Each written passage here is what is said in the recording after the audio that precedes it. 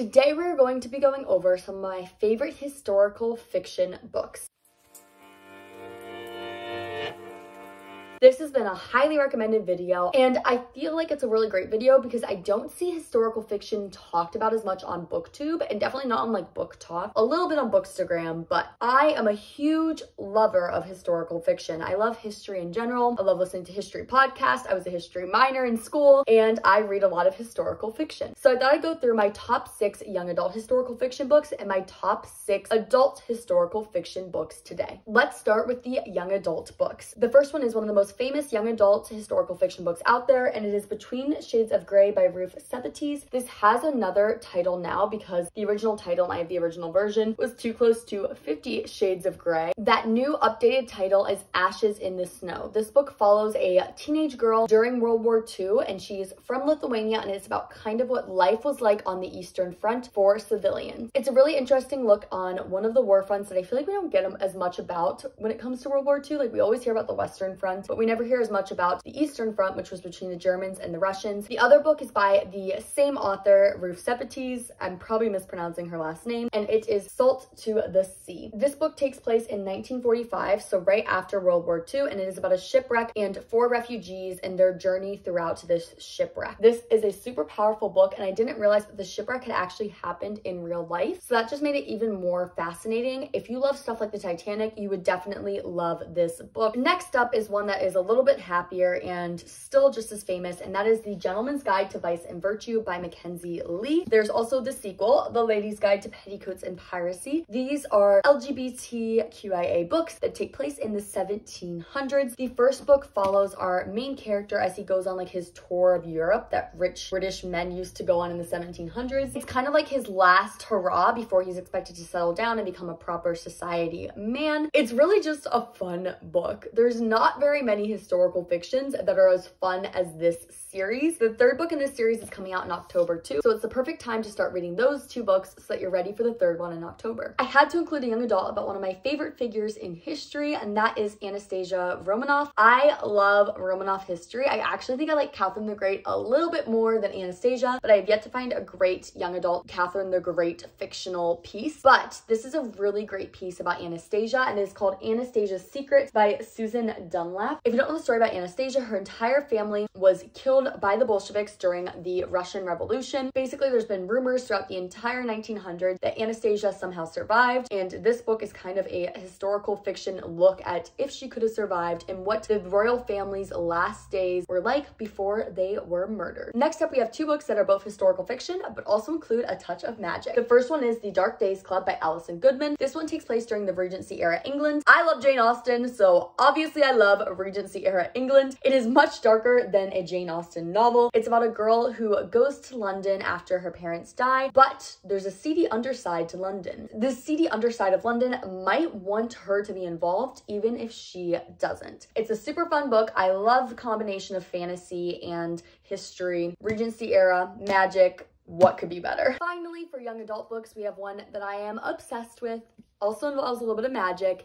And I feel like I've seen a little bit about this book, but not as much hype as it deserves. And that is These Violent Delights by Chloe Gong. This book came out of November in 2020. These Violent Delights is a Romeo and Juliet retelling set in Shanghai during the 1920s. So we have the Roaring Twenties energy. We have this really cool, very rich history about Shanghai and like imperialism in China. And of course, we have the Romeo and Juliet story with a magical twist. Not only is it Romeo and Juliet, not only is it Roaring Twenties, I forgot to add that it also involves gangs and like gangsters, not like gangs, but like gangsters like Al Capone or like all those 1920s gangsters. This book is very tropey, which I really like, and so if you like that sort of stuff, this will be an enjoyable book. Now let's move on to the adult books. I'm not going to be mentioning Outlander by Diana Gabaldon because I feel like most people will know about that series, but if you don't and you're looking for some really romantic historical fiction, because these ones aren't as romantic, I highly recommend checking out that book. It is about 1700 Scotland and involves a time traveler from the 1940s. Again, there's so many videos out there about it. It's also a TV show. Highly recommend checking that out. These ones are not completely R-rated and still just as good about different periods of history. So the first one that we have here is Outlawed by Anna North. This one is about the Wild West, and it kind of looks into what the life of women was like in the Wild West. I didn't realize like just how repressive it was until I read this book. And it also includes a gang of female outlaws, which is definitely just awesome. It's a pretty short read too, so I definitely recommend picking it up if you're really into feminist history or just Wild Western history in general. The next one that we have is another feminist reclaiming almost. It's of a Greek myth, and that's Ariadne by Jennifer Saint. This book is so beautifully written. It definitely is a little bit of a slower book, but I have had a hankering for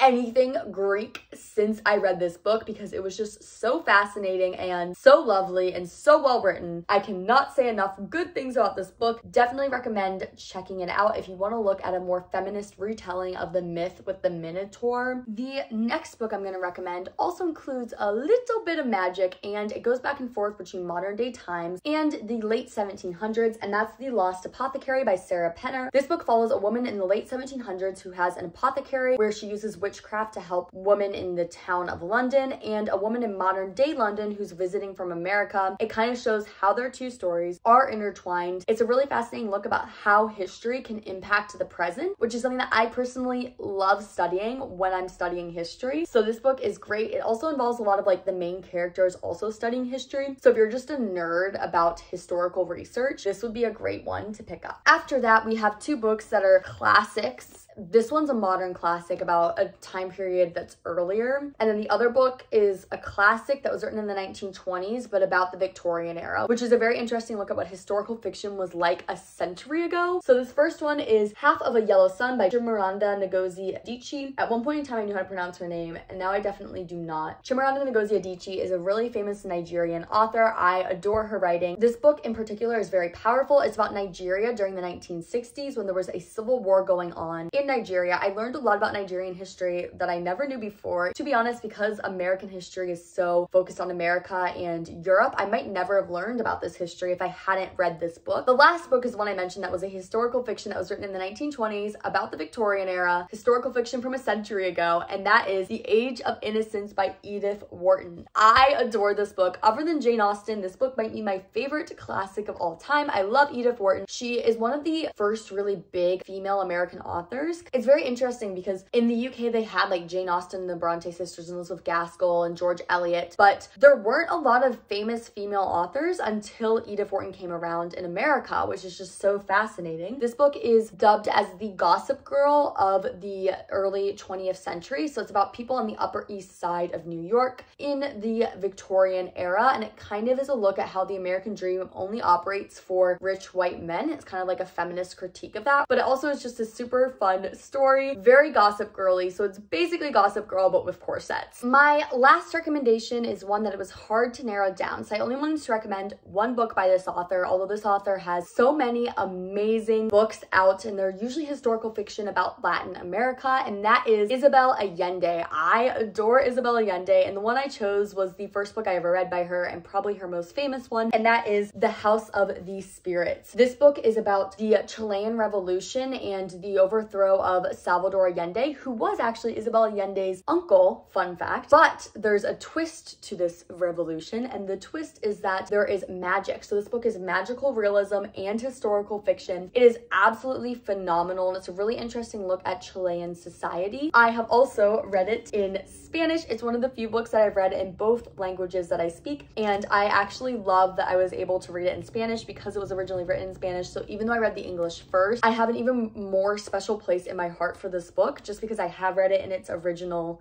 language. But like I said, whether you're reading it in Spanish or in English, it is one you don't want to miss. Those are all the historical fiction book recs that I have for you in today's video. Please let me know in the comments down below what historical fiction books you like to read, and if you also are a nerd about history. If you did enjoy this video, I would love if you would consider subscribing. I'm Angela, and the friend of all the good YA book recs and literary lifestyle tips, and I create bookish videos every single week here on this channel. Whether you're new here or whether you're not new here, please give this video a thumbs up because it tells the YouTube algorithm that you'd like to see more bookish videos in the future. As always, I will see you down in the comments and in my next video.